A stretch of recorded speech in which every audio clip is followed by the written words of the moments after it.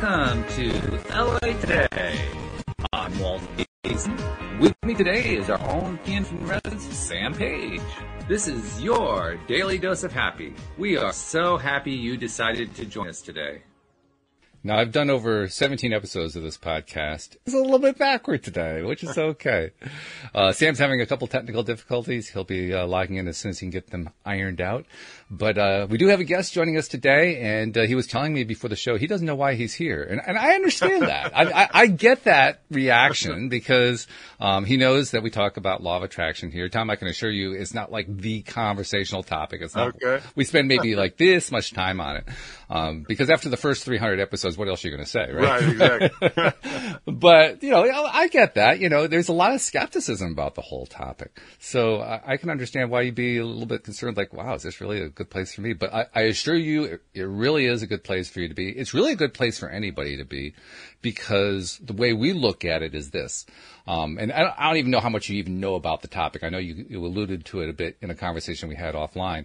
But the way I like to explain it in a way that's kind of accessible for everybody is that it's exactly the same concept as what Christians call sowing and reaping. And if you can understand that concept, you understand law of attraction.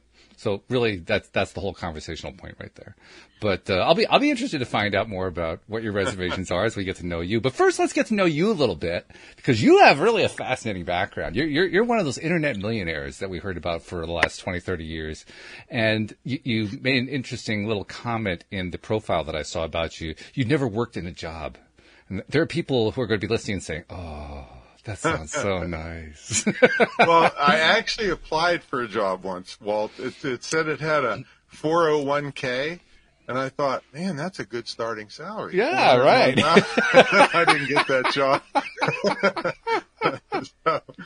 So it's I've always found a way.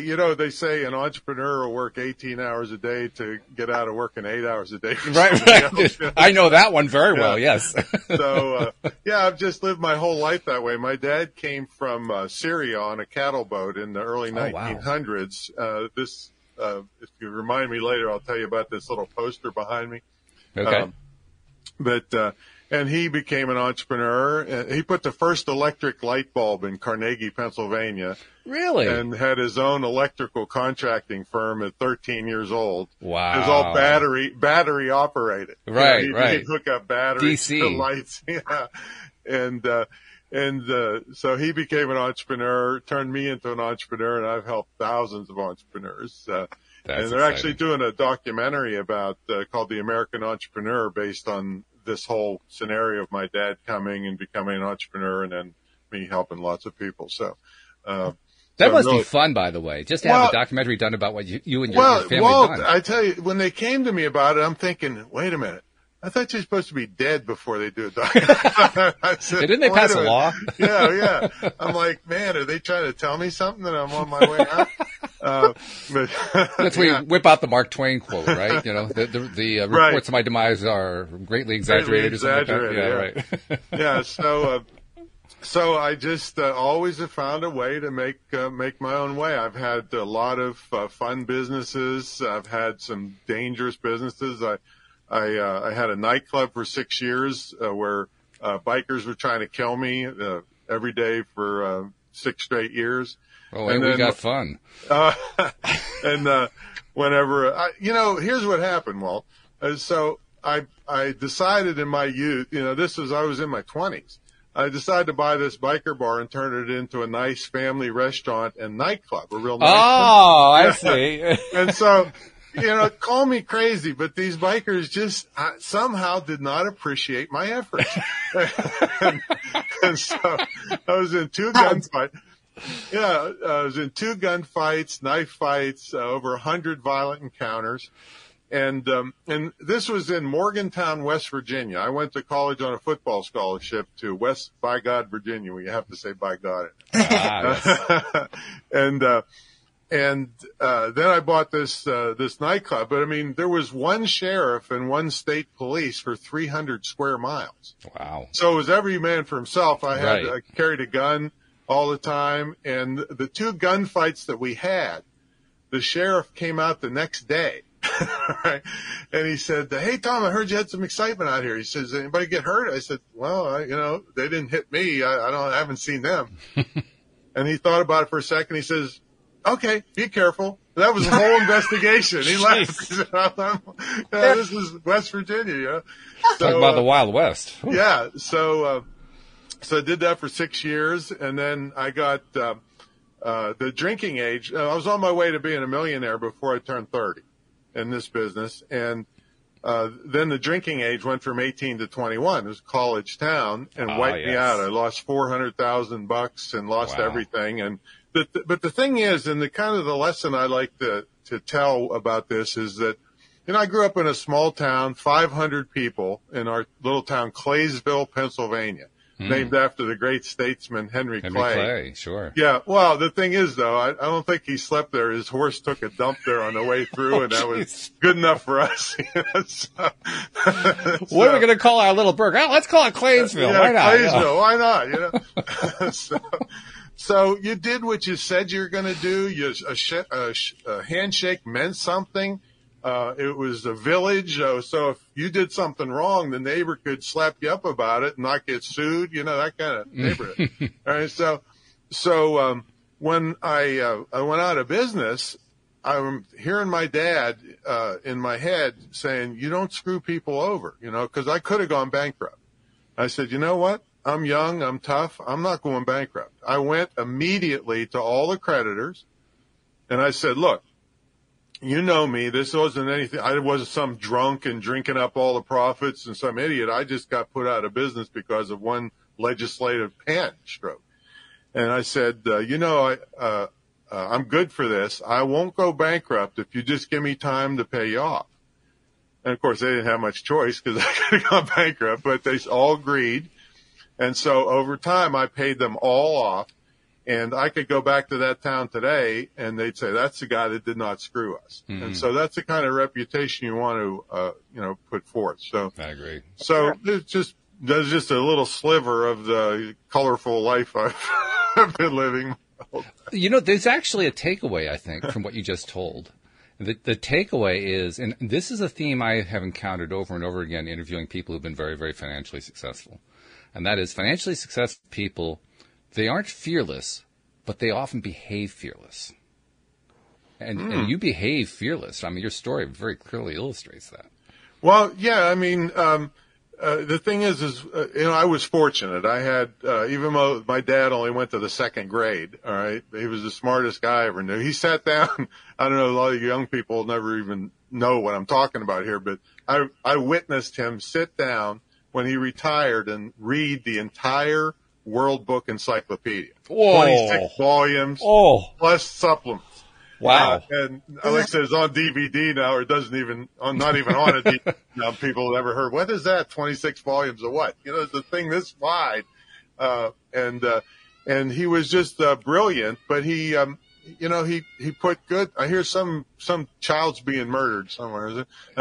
It sounds like it, and there's a whole story I could tell alongside that, but I'll hold that one for another time. I can't hear Sam when he says, "Is your audio working there, Sam?" What? Oh, okay, yeah. When I keep saying, I thought you were saying stuff and I couldn't hear anything. Oh, I was chiming in, but I think it was also when other people were talking. So. Okay. Well, yeah. So.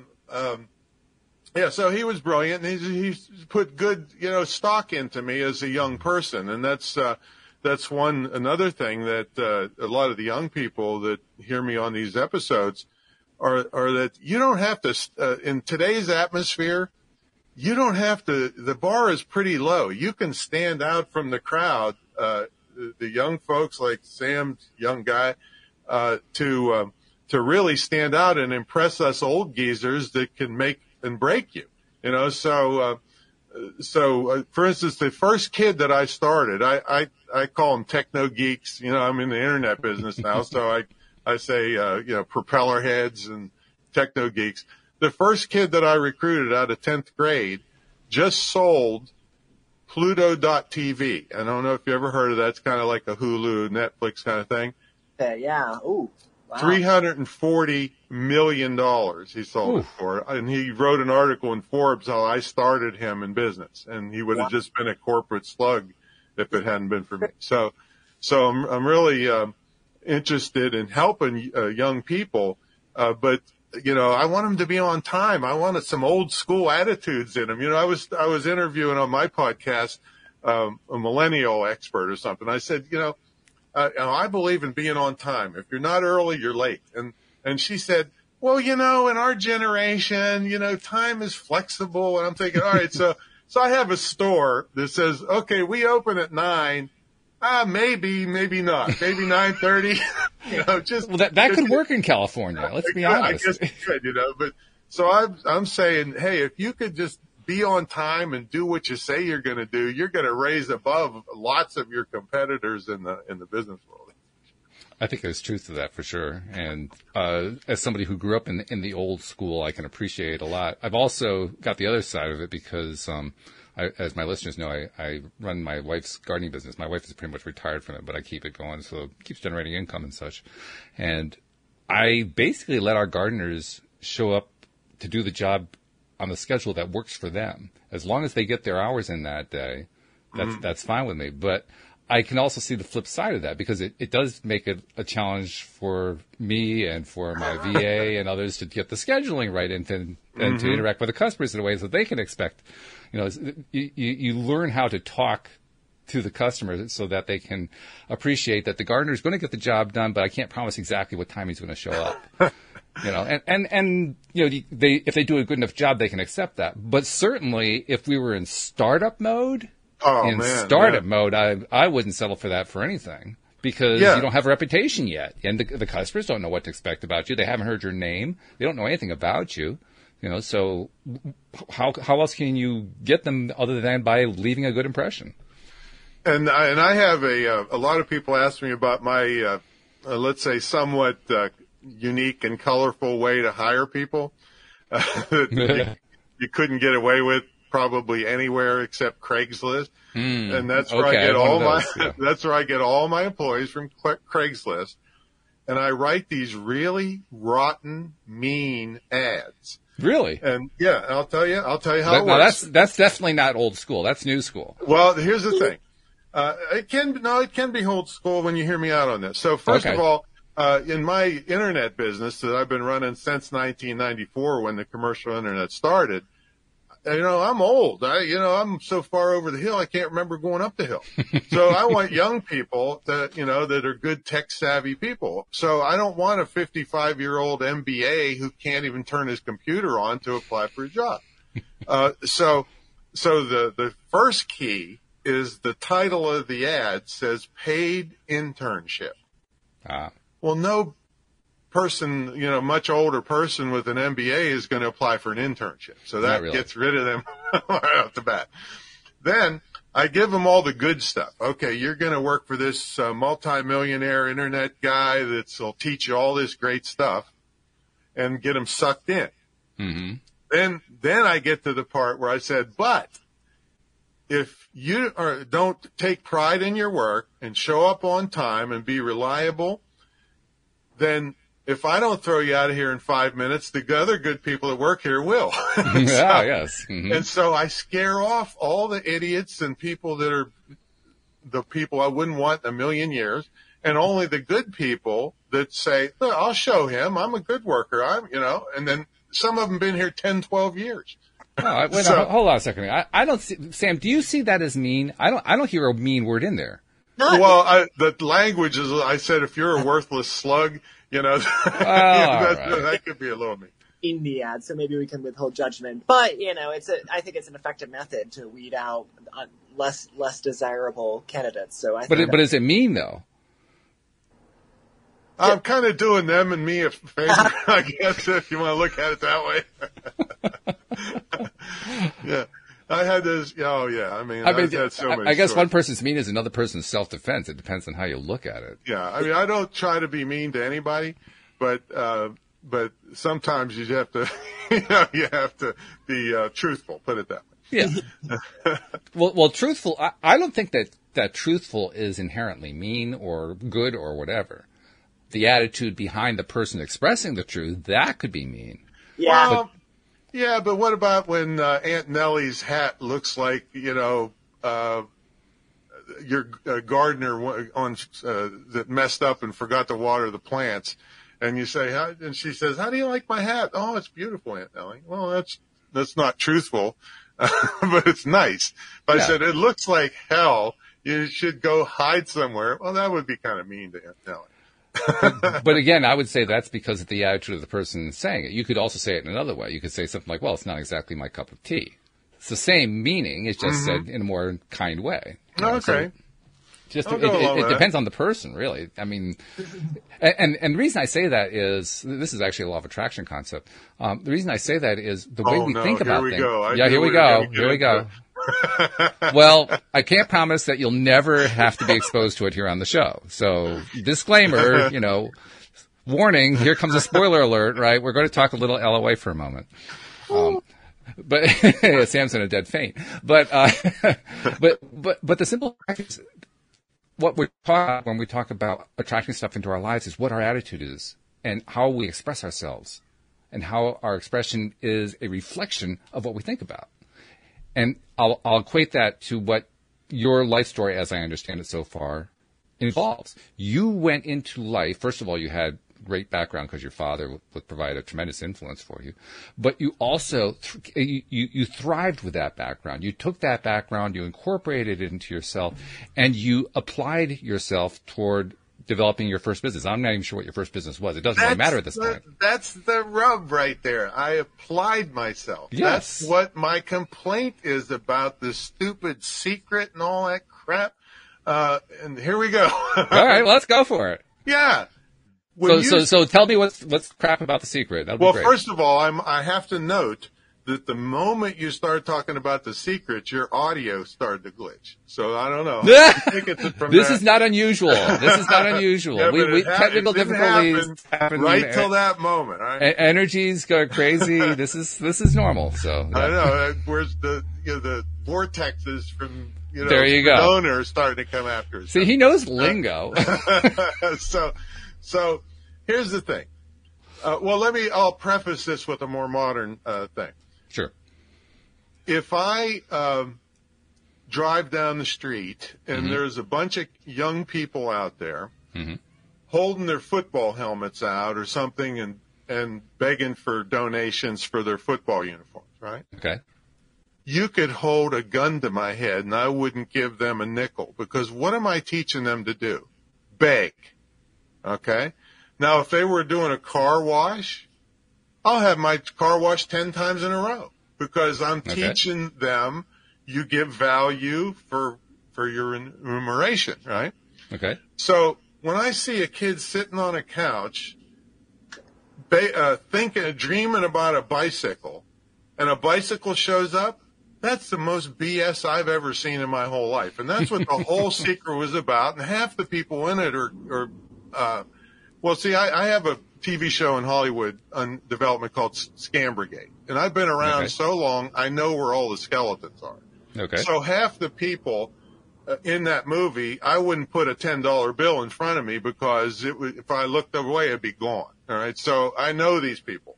So, but the whole thing is apply yourself, and I am not naive. And I am not arrogant to think that we're the only force in the world. And I love visualization. I think that's the mindset that really is powerful. But to sit, if you just sit on that couch and dream about bicycles, well, let me put in Sam's terms. I'll bet you if you just dreamed about being able to play the piano, you would suck at the piano. I could tell you that. You practice your butt off for, I don't know how good you are, how long you've done it, but probably for years to get where you're at, because you applied yourself. So that's my complaint, is saying that just thinking about something is going to make it happen. No, you got to get your fat butt up and do something. And then those two working together, extremely powerful. I agree. Oh, yeah. Well, there you go. There's only one thing that I would take slight issue with. Okay. And it's something that I made the same mistake on too, because I drew the same conclusions about the movie The Secret that you did, until I went back and rewatched it. And then what I found was it wasn't the whole movie. It was one scene, the kid with the wagon, who basically, not wagon, with a bicycle, who basically his grandfather bought him the bicycle as a gift, that's the scene that you're taking issue with. But if you look at the other scenes, in every one of those other scenes, they took action. All right. Well, I'm not going to go back and watch it. I'll take your word for it. Because you're right about that scene. That is exactly what happened in that scene. But that was a very, famous scene that a lot of people like me, took. It and a lot out, of people have complained about the movie for that reason, that it didn't. And I agree. I think it could have emphasized the action piece a lot more. I think it would have been helpful if it had. I think I would have learned the concepts more easily if they had emphasized the action piece. I was kind of confused about the movie the first few times that I saw it and that I tried to absorb it. But I also recognized there was a lot of value in what they were talking about. Well, now I'm totally in favor of. I became a believer in two things because of two specific incidents that happened to me. One is visualization. And so when I had the nightclub, we were near a lake, a resort lake, and these big shot executives would come down from Pittsburgh, and then they'd come to my nightclub, and then, being the owner, everybody wants to take you out on their boat and this and that, and so they want me to go skiing. Now, I can't even swim. And so they want me to go skiing. And so I said, they just begged me all summer. So I said, okay, I'll go, but I'm wearing 2 life jackets in case one malfunction. And I did. I had a extra large and a double XL over. I'm like a buoy out there in the lake. All right. And so all summer they're trying to pull me up with this boat, and I'm getting nothing but fish enemas because they're pulling me and I can't get up and I'm crashing. And the only difference between water and cement is water is wet, so I'm like bruised up. So at the end of the summer, I actually got up on the skis and went a mile down the lake. People on the side of the lake are holding up like Olympic things, and like screaming, because they saw this big whale out there the whole time crashing and the water splashing and everything. And so that was the last day of the season. And so I went and worked at the bar the rest of the year, but I was thinking about it, what it felt like. I was visualizing and feeling that muscle memory of what it felt like all winter. Was nowhere near the lake, nothing. So next year they come back down. They say, "Come on, Tom, we got to go back to the lake." Okay, I'll give it another shot. First try, got up and went 5 miles down the lake. Nice. What's the reason for that? It's a mental thing that made that happen, So you essentially programmed your belief system, and your body said, "Okay, I believe it. Let's do it." Another thing happened to me. I'm considered a martial arts, not a martial arts, but a self-defense expert because of my lifetime of study in the arts and my 6 years of hundreds of violent encounters and winning all of them because I'm still here talking. One of my instructors was a real tall, skinny guy, looks like Jesus. And he was a kung fu grandmaster. I should give you a little heads up here. Both Sam and I are very, very tall and thin. So just kind of like a little But warning. neither one like Jesus. This guy had no. long hair. No long beard, no long hair, no. But just saying, just giving you a little heads up. So he's working with me, and there's a concept called chi, and it's an internal power. So like if I just hit you and I knock you backwards, okay, that's just a normal punch and power, and you go flying. But if I hit you and you just drop, that power went inside you and dropped you straight away. The chi. And it takes a lot to ever get control of that. And be honest with you, I was a non-believer. I'm like, it's one of these stupid, Asian martial arts movies that's, the sound doesn't line up. So this guy was about less than an inch away from me with an open hand, and he just went like this. and hit my chest. I thought an atomic bomb went off inside me. I didn't move. It went inside, went up into my brain. I had a headache for 2-3 weeks after that. Wow. That's when I became a believer of that, when something actually happened that showed, ooh, wow, this guy. And then, of course, he's apologetic because he was just learning to control it, but it didn't happen to at that time. So right. Your teachers, it's embarrassment to them to hurt their students. But so he did. I actually had a story where I realized after the fact that I had experienced that power of chi without realizing what I was doing. There was a time when I played golf fairly frequently. And I was out playing solo one day. There was nobody out in the course. I was pretty much the only one out there. And I came to this one hole. It was a par 4, a little bit long for a par 4. And it had been marked out with a driving range. They'd obviously had a driving contest on this hole. I thought, oh, well, this is kind of fun. Why don't I see? I had no idea how far I could hit a ball. And this was before metal clubs. This was with wooden drivers. So this was like years ago, right? And it was marked out, I think it was actually not all that long a par 4. I think it was only like 330, 340, something like that. But it was all marked out. I said, okay, well, hey, this is great. So I really took a lot of time, right? And I was going through mentally, I wasn't a great golfer by any stretch of the imagination, but I was tall, so I could hit a ball fairly well. But I figured, okay, I'm going to just pour everything I can into this. I'm going to be focused. I'm going to be everything that I could possibly be, using every piece of information I've ever put together. And I took a long time preparing for that swing. I visualized, I did all that stuff. And then I got into position, and I was even hearing my grandfather's voice. My grandfather had tried to teach me golf, not terribly successfully. He was a good teacher, just I wasn't a very good student. But nevertheless, I heard his voice. He was telling me all these things. I'm doing all these things. I'm barely holding onto the club, barely enough that I can just, not let it go flying. That's the way he was trying to teach it to me. I took the swing back. I followed through, and as I'm coming through the ball, it was almost like my grandfather had grabbed the club and was pulling it out of my hands. And it was intense. And it was also one of those moments, like if you're in a car crash or something, like everything goes slow motion for a moment. It was that kind of slow motion experience. And I hit the ball, and as soon as I hit it, it was like I felt a surge of energy coming through my arms, through my body, through the club, into the ball. And I knew that ball was going to fly. And I looked up. It was the farthest ball I'd ever hit in my life. The ball flight took a long, again, I was experiencing it like it was all slow motion, so I'm not sure exactly how long it took. I would guess the flight of the ball probably took about 25 seconds. It was a long, long flight. And when it came down, I hit over 300 yards with a wooden driver. And I thought, damn, I've never come close to that before. And only after the fact I realized that was probably chi energy that was feeling through my arms into the club, that was producing that effect. I was probably passing energy that way, in a way that I never succeeded in doing before or since, actually. I've never been able to pull it off after that. And you're sure it wasn't the beer girls giving you too much beer in the cart, right? I'm very sure, because I don't drink beer and there were no beer girls. Okay.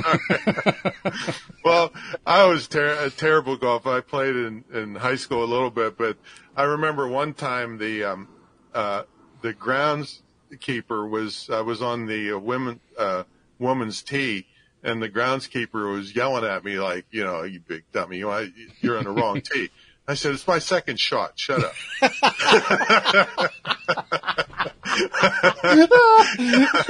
The tee is incidental, right? Yeah. Try to give myself a better lie. Yeah. So, oh man. So I had one other. Well, okay. Seems like a good outlet for one other bone for me to pick. Okay, go for it. I live in Virginia Beach. All right. Mm-hmm. The the somebody center down at Virginia Beach. What's the guy's name? He used to be a dentist, and he was a psychic guy. I forget. I know who you mean. Edgar Casey. Casey, yeah. Yes. Yeah. So they got this big center down here and everything.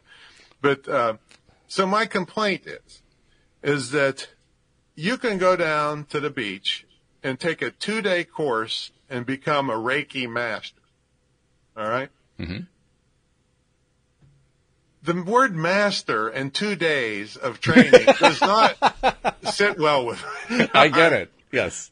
That is this can't be real. I mean, it's a fraudulent thing to call somebody a master who hasn't studied and been the top of their game for years and years and stuff. So I started teasing him. I said, okay, you're so good. How about giving me a Reiki haircut or something? How about just go like this and my hair will get shorter. Reiki car wash, don't touch anything. So yeah, I run into that, and I dated a girl one time who was bragging to me. I dated her one time because, oh my God, she had put an ad in a magazine that said that she had found these pipes from the ancient Indians or something and she sold, and she was trying to cheat people basically, and she ended up selling 50,000 of them.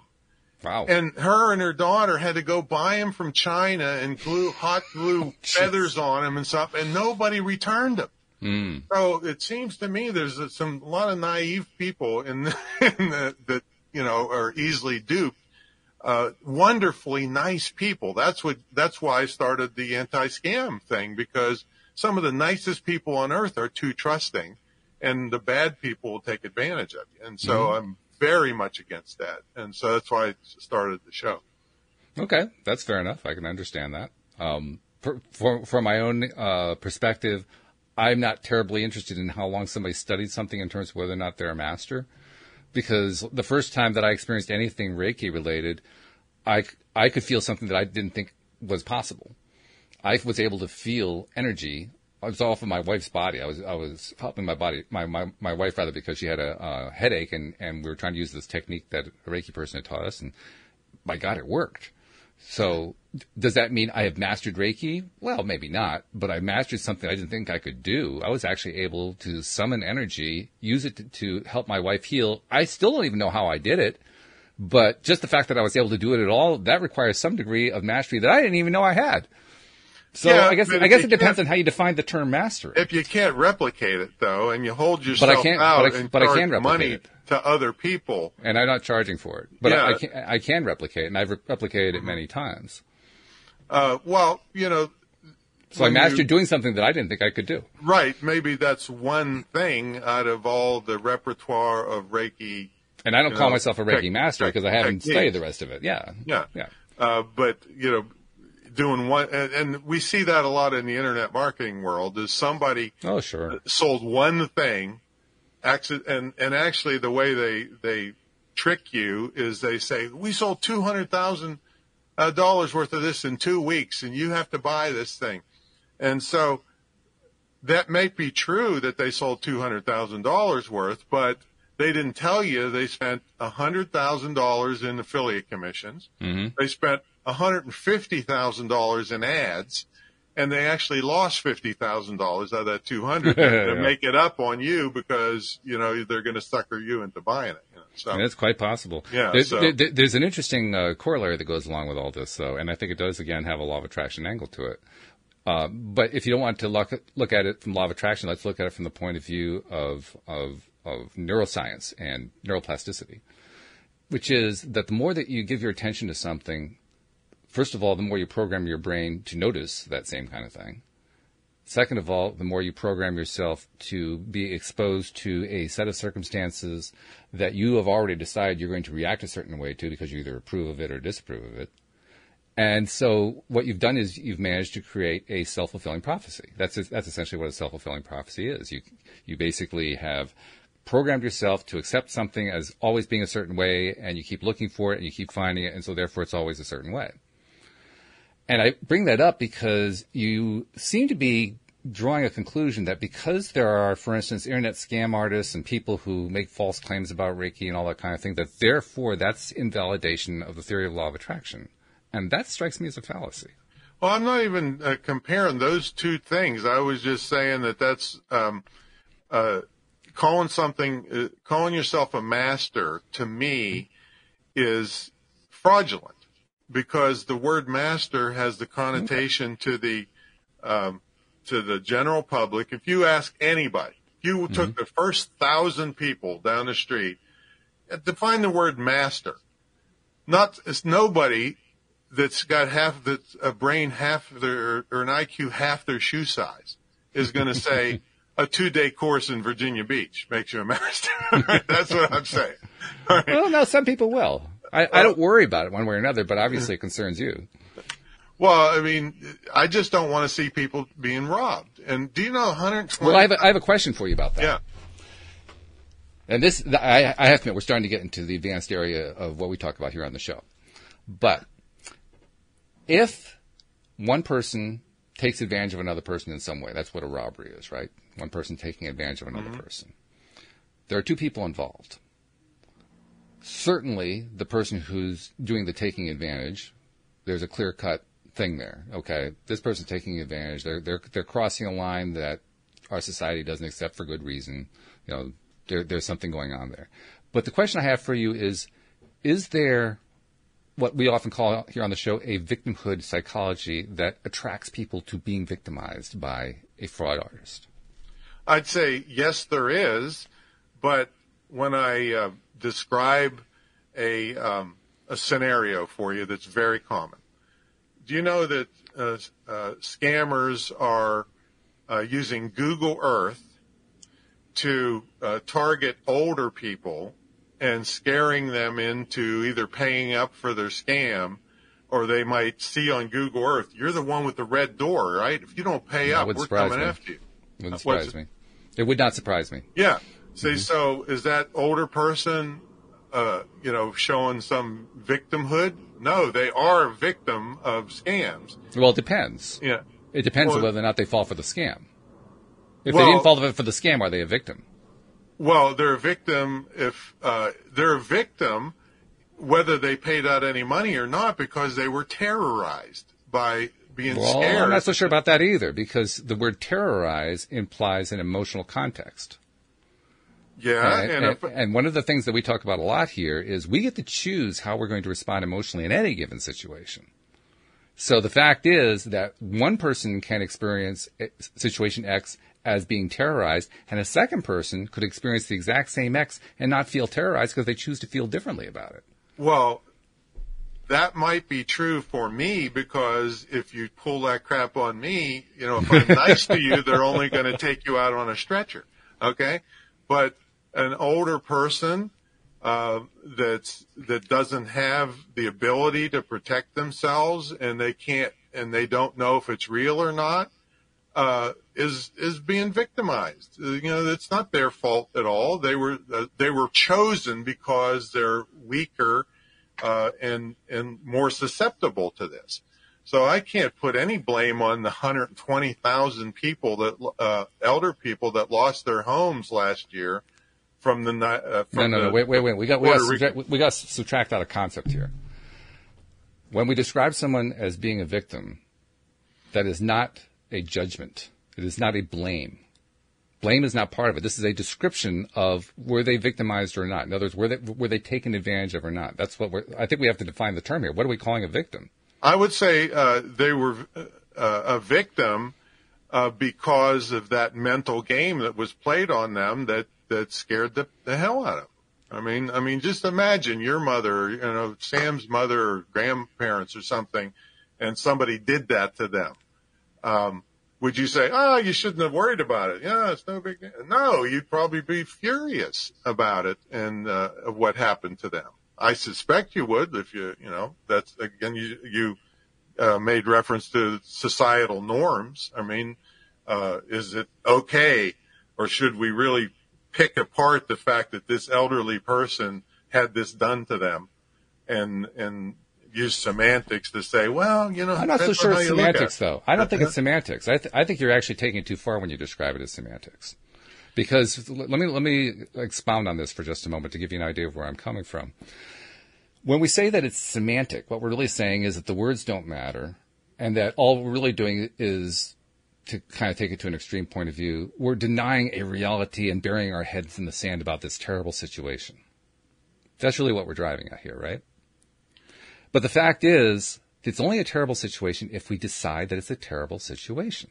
What if you don't have the capacity to decide? I don't know anyone who doesn't. I'll give you a perfect example. A guy got arrested that owned a grocery store, And everybody thought he's so wonderful because he was giving people, special ed type people, less mental capacity people, jobs. He was sexually abusing them in the back room. I agree. That's not a good situation. It's an unhappy situation. But here's the question. Understatement of the world. Here's the question. What you're describing is a scenario where somebody was taking advantage of them, deceiving them into a behavior that they would not, that most people would not want to be involved in. They certainly would not want to see these people involved in. But the question I have in my mind is, you said that that certain people are incapable, and I ask myself, if somebody is experiencing a kind of mental handicap, that's what we're describing in this scenario, does that mean that they're incapable? And the answer, no, wait a handicap. Well, hang on a second. It's not a golf handicap. It's like there are a lot of people, though, bear with me for a second. There are a lot of people who fall into what used to be called, they won't even call it that anymore, because they figure there's an unfair aspersion there they don't want to have to deal with. They're being described as being handicapped in some way, who would say, I don't think of myself that way. In fact, that's actually becoming more and more of a topic these days. People who fall into certain categories that we previously described as being handicapped or special needs or whatever, and the people themselves don't think of them that way. Is it true for all of them? No.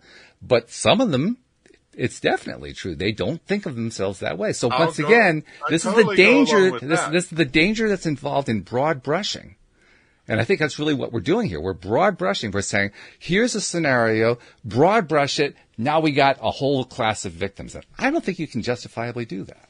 Oh, yeah. I can justify in my own mind. Well, in your own mind you can. But if we're talking about in terms of a conversation, I don't think conversationally we can really do that. Well, like I said, if you took all the groups of people that young lady was in, everybody similar to her with mental capacity, you can broad brush the fact that this guy took advantage of that person that was totally innocent.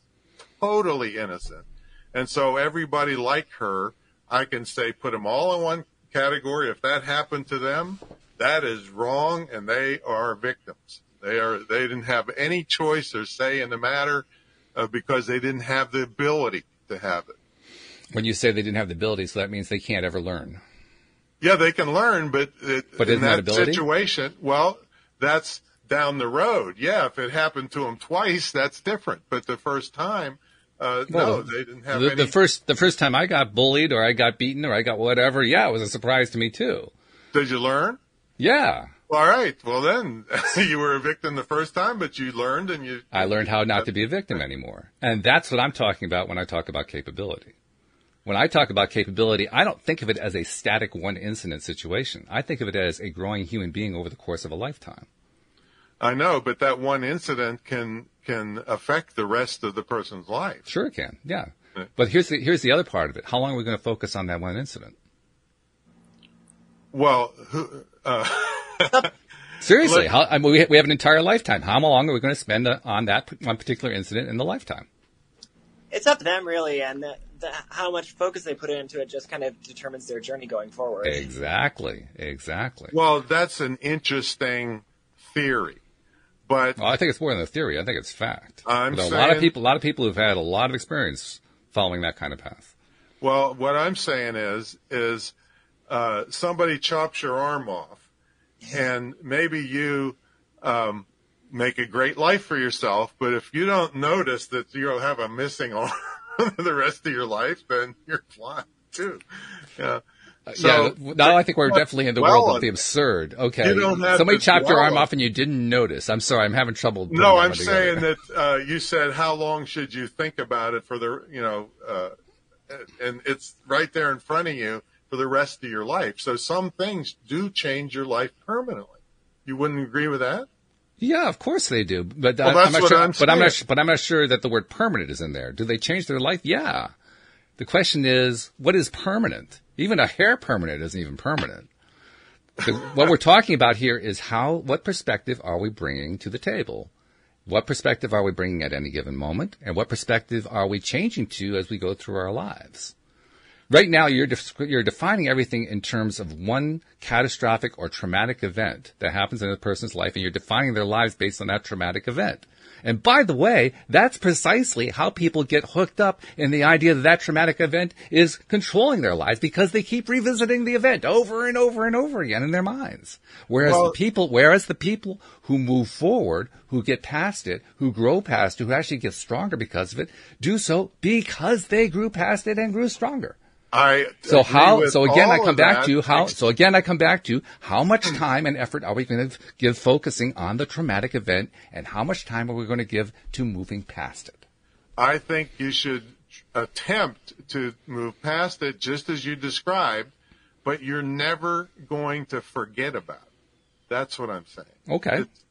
It may have changed the course of your life. Sure. And that could be permanent. Till you die. Permanent?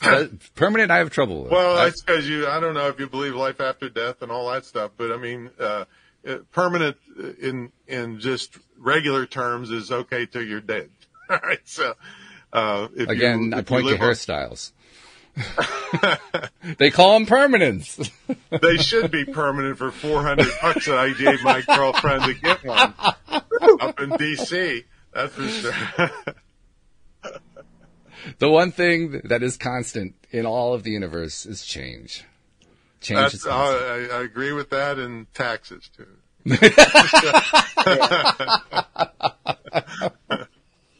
Oh, that's funny. It all does go to show just how valuable perspective is, though, because what we're really doing is we're coming at this with two very different perspectives. And I have respect for your perspective. Certainly, it's a valid perspective. It's one that's shared by a lot of people. I don't know if you do or not, I hope you have respect for my perspective. Well, yeah. See, I'm not the current standard in the world of if somebody doesn't agree with you, they're evil. That's appears to be the current standard. Well, it doesn't get you anywhere. That ruins your life. No, it doesn't. But it's more and more prevalent. The debate has gone in the world mostly, and like I said, this is going better than I expected. Put it that way. Well, good. Yeah. Because you can go back and forth. That's what they used to have in college debates, and now, no, if you don't believe with me, we're going to cancel you, kick you out of here, and you're evil, and it's just, it's ridiculous. And I think that's slowed down the progress. It's funny because they use the word progressive, and we're going backwards, not forwards in many things. Well, the whole progress. What's that, Sam? The whole canceling people is definitely, not serving anybody. Some people I wouldn't mind are canceled permanently, but the thing is it's not a logical way to move forward. But again, logic and common sense are almost out the window. Well, that is actually a theme that I had to wrestle with for quite some time. The whole question of logic versus emotion, and where does reason fit in, and all that. Because for the longest time, I tried to govern my life through logic and reason, and I tried to do my business work through logic and reason, and I tried to do my personal life through logic and reason, and every single time I lost. I kept losing over and over and over and over. Now, see, I don't believe that. Do not believe that. In fact, I was ready for this. Okay. So I looked up this Laura lady that was that blew us off. I might add. But so she had a thing where she was saying about you should forget about other people's opinions and just go with your gut. Mm-hmm. It was a first bullet in this thing on her website. All right? Okay, sure. So this past weekend, I put a hot water in for this lady that was a better mother to me than my own mother. And had I not asked an opinion of this buddy of mine who's an electrician, I would have blown up her house. So there are times when it makes sense to not go with your intuition and go ask for advice for things. So Sure. Again, to me, that was talk about blanketing things. She said, "Yeah, just always use your intuition. Don't worry about what other people say." Well, thank God she's not here to defend herself. So, well, I can defend her. I can actually defend it fairly easily. I mean, how can you defend that? If I Very wouldn't simple. have asked, I would have blown up a house. And you're going to defend that? I'm not going to attempt to defend blowing up a house. What I am going to attempt to do is to, without having even read her comment, because I didn't read it. You read it. I didn't read that particular comment on the website. But I have a general idea. I know Laura well. I know in general how she thinks about things. And I have a very high level of confidence that, I'm not sure how she phrased it on the website, but in her belief system isn't that you should never take evidence from outside and take that evidence into account. That's not what her belief system is. That's what the bullet point said. Well, that's the way you're interpreting the bullet. Again, I didn't read the bullet point, so I'm not going to comment directly on the bullet point. I'm going to tell you what I know about Laura. What I know about her is she certainly uses outside evidence. She certainly believes that it's a good idea to use outside evidence. But when there is a conflict between outside evidence and internal evidence, and there's reason to be suspicious of the outside evidence and reason to be concerned about the outside evidence, that's when it actually pays dividends to go inside and say, what does this really feel like to me? Totally. That makes sense. And I'm willing to bet, that's what she was trying to convey on her website without having read it. Yes, because you put 3 or 4 sentences to put it in context and said, yeah, okay, I totally agree with that. But the way she made her bullet point, no way. But isn't that the way bullet points are? That's what the whole point of a bullet point is. They shouldn't mislead or mess the point. How many times have you misled? In my view, there have been numerous times during this conversation where you made a blanket statement. Now, was it always truly blanket? Well, as we kind of dug down, we found, well, no, there were exceptions and so forth. But the way you originally laid it out was a blanket statement. That's what bullet points are. They're blanket statements. Well, I think that when you look at a blanket statement, what you really need to do is look a little bit deeper and say, okay, so what's behind the bullet point? Because if all you're doing is going off of bullet points, I guarantee you, talk about being a victim. You're making yourself a victim at that point. Well, you are setting yourself up to be taken advantage of by anybody who lays out a bullet point. Bullet points are there for a reason, to concisely convey information to people that are not analyticals, that are skimmers.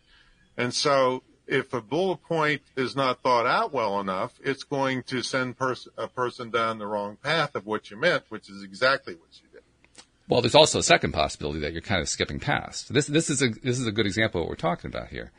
And that is, there are a number of different ways to understand the meaning behind words. People have different ideas about what words mean. There are sort of broad definitions we all kind of agree with, but there are also the gray areas. All right, here's one for you to try. What's a woman? It's a very effective way. It's a very effective way to distract me from the point that I'm trying to make. Except for there's one problem with it, and that is I refuse to be distracted. So I'm going to go back to the point that I was trying to make. I forgot what it was. What was it? I know you. That's part of the way the distraction works. Take away attention from the point that was being made. But I'm going to come back to the. And I'm pretty sure the reason you were distracting me away is you knew I was actually pointing to something that was actually valid, and it would kind of step on the point you were making, and that's why you were distracting me away. Not really. No, but it's good. It was a good premise. Good try. I'm pretty sure it's true. So anyway, what was it? Hey, you're distracted away. Clearly, you don't even want to go there, so I'm not going to push a point that you don't want to talk about. I still would like to know if you could define a woman, because we were talking about language, and our Supreme Court justice can't do it. So. I'm not really concerned about trying to define a woman. That's your issue. No, I'm pretty sure that I'm not one. Good. Okay, but I'm pretty sure I'm not one emoji. either, but I'm not the one who's concerned about trying to define it. That's my point. No, that was on the news. I don't care what was on the news. I don't pay attention to the news. Well, you were bringing up the point about language. Yep. And meanings of words. Right? Okay. And so that's where that immediately, because remember, I was a professional comedian for 6 straight years. And so I see things differently than the average person, I would say, because I see the minute you said words, I went to the TV show where the new Supreme Court justice couldn't define the word woman. So I couldn't help it.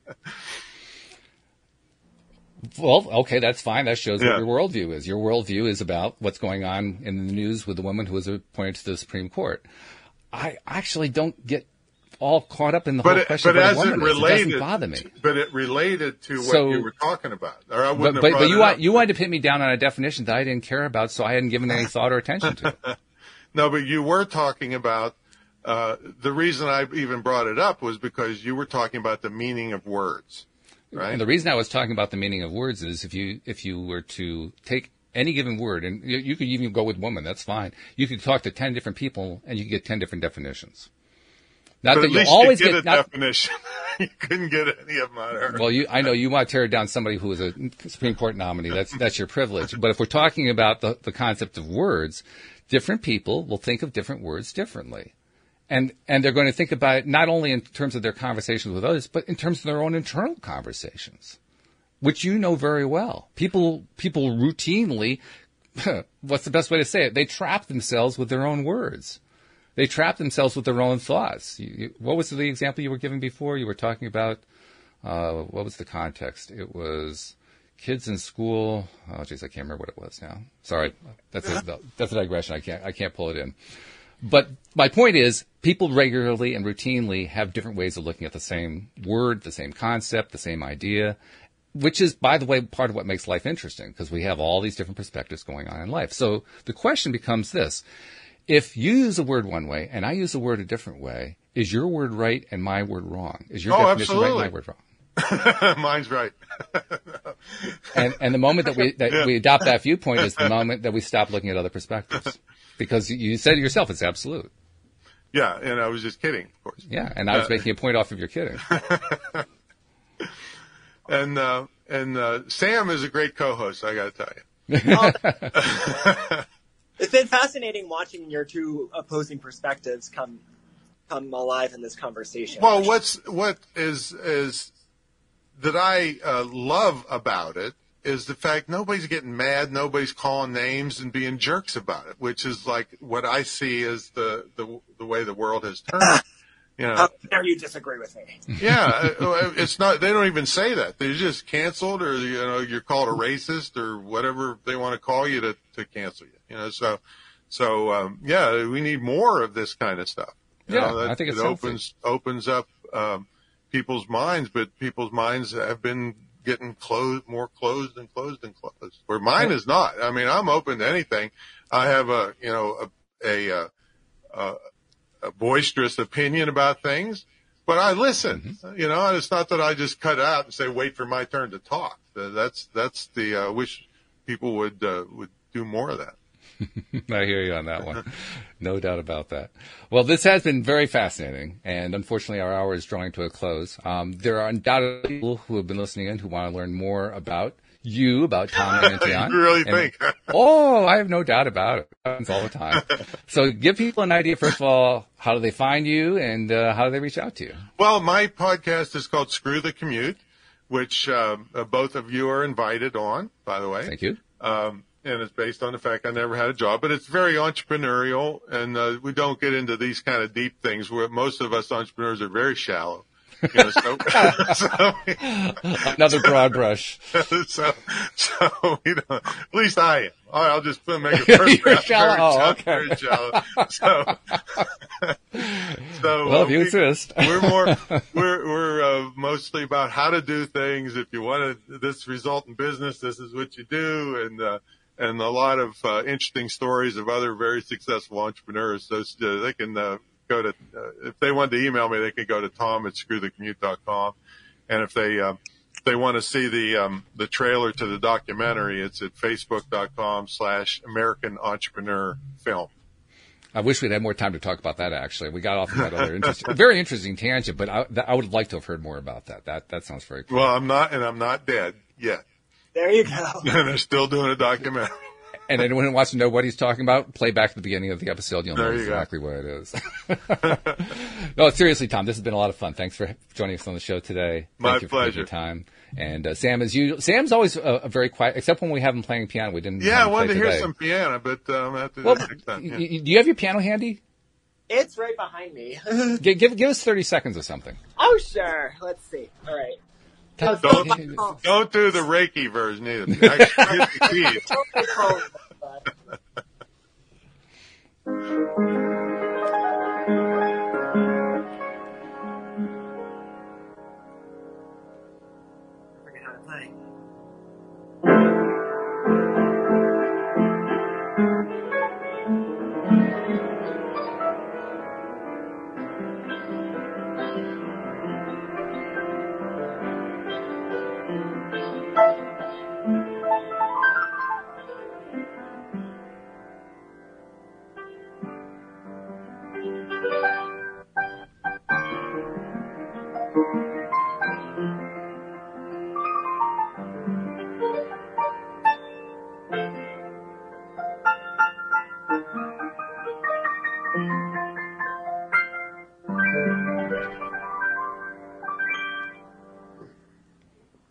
Here's my response to that.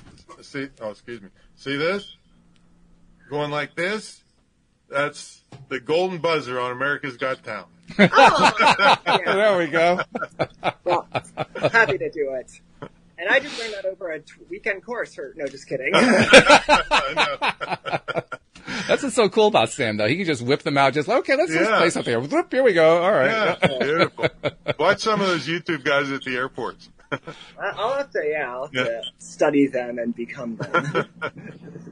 Sounds good. All right. Well, once again, thank you very much, Tom, for joining us. Thank you, Sam, as usual. And we're sorry that Lori couldn't make it this week. Unfortunately, that means she's going to be off doing her contract for the next 6 months, but we'll welcome her back when she's able to return. We'll see you all next time here on LOA Today. Goodbye, everybody.